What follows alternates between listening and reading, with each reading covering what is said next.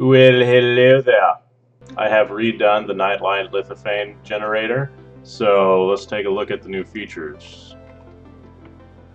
Here it is, you just go there. So you can see I have redefined how the Nightlight Lithophane is designed. It is more intuitive now, and you can easily create multiple nightlights with different pictures that have the exact same dimensions. So let me show you how it works now. The layout is the same as it was before. First thing you want to do is upload a picture. So here's the picture I'm going to use. It's Jon Snow protecting us from the White Walkers, as Game of Thrones will be on again in 11 days from the time of this recording. And then you decide whether or not you want to crop it. If you crop it, you can make the dimensions of your nightlight whatever you want them to be. If you don't crop it, then we're stuck with the aspect ratio of your picture, and we just have to work with it, meaning that you might not have the nightlight width defined right here that you want, and you'll just be stuck with whatever is necessary to give you the other dimensions that you specify.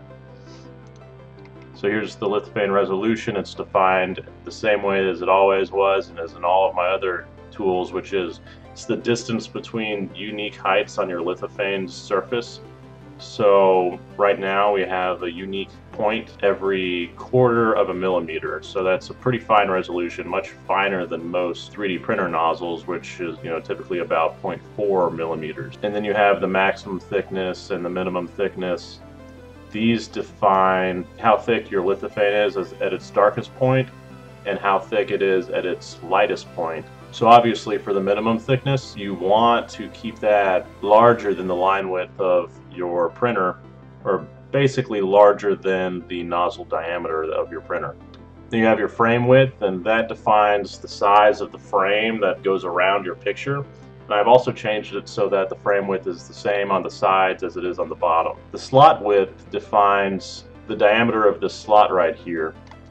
All of this is shown up here under the design schematic. So you can reference this, of course, and it shows you exactly what the dimensions are defining. The slot depth defines the distance between the back of your nightlight lithophane and the interface between the nightlight lithophane and the nightlight.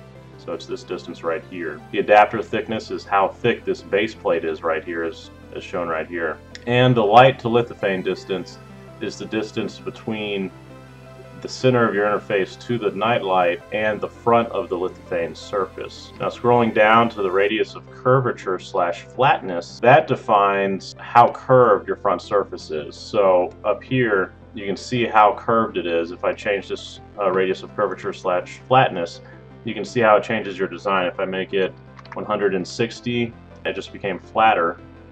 The distances are all still the same except for on the corners over here, which you can see is not defined in this picture. Those shift as you change the flatness. And then the nightlight width gives you the distance from edge to edge of the nightlight. It's defined right here.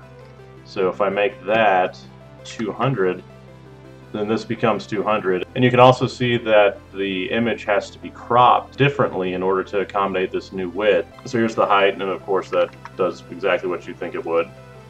And it is again defined up here. It's the height from the very top of the lithophane to the very bottom of the lithophane. So if you know that your printer can only print up to 200 millimeters high, then you know that you cannot make this greater than 200 millimeters. So now I'm going to design one that I want. I honestly don't know what I want. I'm just going to kind of look at this picture and see if it looks good to me.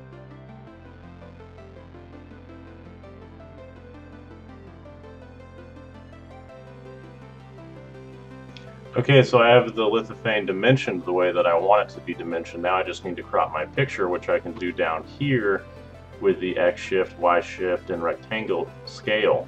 The X shift shifts the picture to the right and left. Obviously it can't be shifted any further, so if I go all the way to 1, it doesn't move. If I go to 0, it stays the same. So I'll just put a value of 0.5 and I'll shift it in Y to 0.6.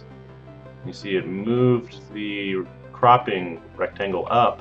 So I'm going to keep going because I want to have all of that in there.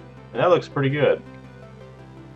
Now I could adjust the scale here and make the rectangle half as large, but I want to keep it full size. And now if you're logged into an account, what you can do is you can click Save Settings and then Create STL. And that will make it so that every single time that you're logged into your account and you come to this page, the same settings are there for you. I'm not going to save my settings this time, and I'm just going to create the STL. Of course, every time that you use lithophanemaker.com, please cite lithophanemaker.com so that other people can find the tool as well.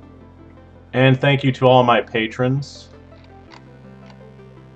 up here. I ask you guys to consider becoming a patron, and I've got many patrons that have been helping me pay for the server that I have. It's still not fully paid for, but we're getting there, and I really appreciate the support.